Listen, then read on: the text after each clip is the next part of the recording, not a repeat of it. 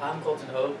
I'm a sophomore at Roscoe Collegiate ISD, and I'm here to inform you about snowboarding, about control, awareness, and balance. The equipment for snowboarding is gloves, obviously, because you don't want your hands getting numb or froze, frostbite. Boots to keep your feet from getting cool or cold, and it'll protect you from the latches on the snowboards. A heavy jacket. You can wear a light jacket and then a heavy jacket over your light jacket, but the heavy jacket is probably the most important thing of all. Snow goggles to keep the snow from getting your eyes when you're going down a blue or a green or possibly a black diamond. A beanie is optional. A lot of times people wear hoodies or hoodies, and snow pants, which are heavy duty snow pants. They're like made out of the same material as a heavy jacket. It's just pants. But yeah, that's the equipment for snowboarding. There's 3 types of slopes. There's a green, there's a blue, and there's a black diamond.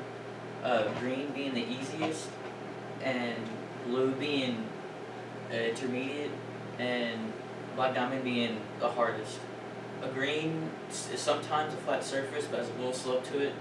A blue has a slope just going like at a 45-degree angle, and black diamonds mostly are just straight down, mainly built for skiers, but good snowboarders know how to go down black diamonds. Yeah, that's the slopes. Picking a spot. You want to start on a green first, especially if you're a beginner, and just practice how you get up and you start to go down a slope, and just practice getting on your snowboard as you get up.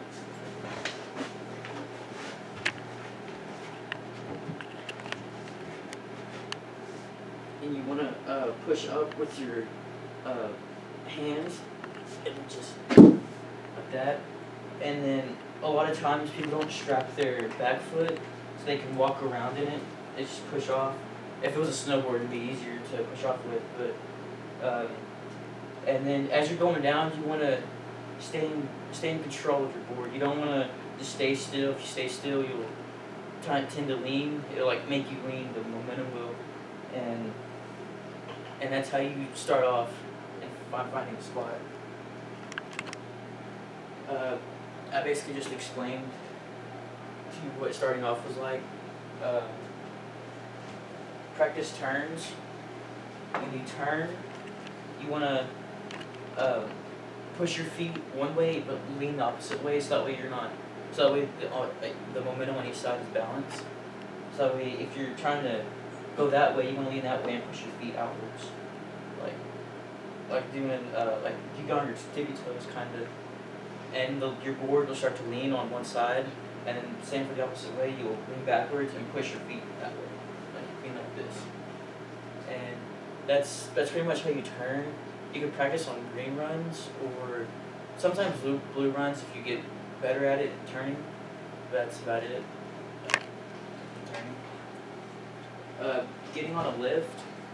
Before you ever get on a lift, you want to have one foot strapped in and one foot out, and just like how I mentioned earlier about pushing off with that one foot, and just because there'll be people standing there and like there's a line, and then the lift will come pick you up as you get on the lift, and then getting off the lift is probably the most difficult part about getting off of it.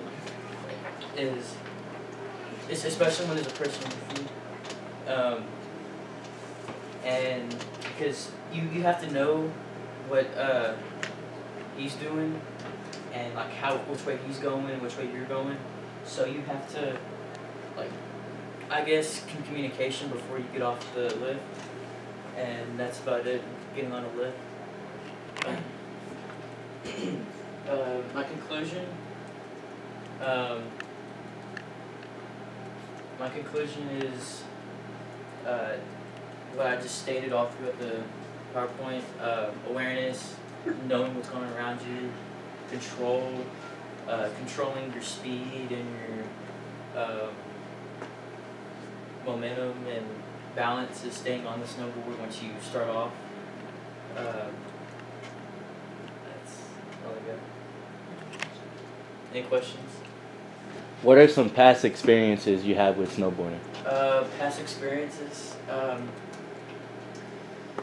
I fell a lot when I first started. After the first day, my butt's gonna be sore. I've had some where I hit an old guy. I was going down a blue, and he wasn't really moving. He was standing there, and I wasn't really good at braking. I tried to brake, but when I braked, I kept sliding. I slid right into him once I braked. And I kept going. Like the momentum kept me going into him. So. What's the difference in the blue, black, and green? A green is the easiest slope, which is, it could be flat, or it could have a little slope to it, but mainly flat.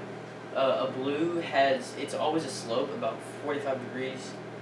A black is the hardest slope to go down on. It's sometimes just straight down, like it's just drop, mainly for skiers, but good snowboarders know how to do that.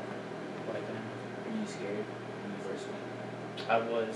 I was nervous, especially on the greens, because I was scared that I was gonna hit people. People were gonna hit me.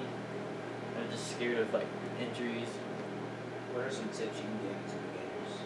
Tips I would say to practice. Just not even on the snow. Just like if you're at home, you're bored, you can just get a board like this and just practice your turns, like your leans. You could just practice like bouncing on one foot, or on each foot, and you can work out basically doing like leg workouts, squats. Just help like stuff be more controlled in your legs. You have more power to do more stuff. More questions? Any more questions? How do you brake? According to Ski Judge, they talked about turning, which they also talked about braking.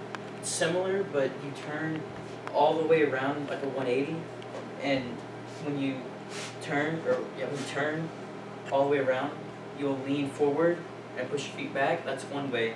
Another way is leaning back and like getting on your heel and then pushing your feet that way. So like opposites, that way it balances out when you stop.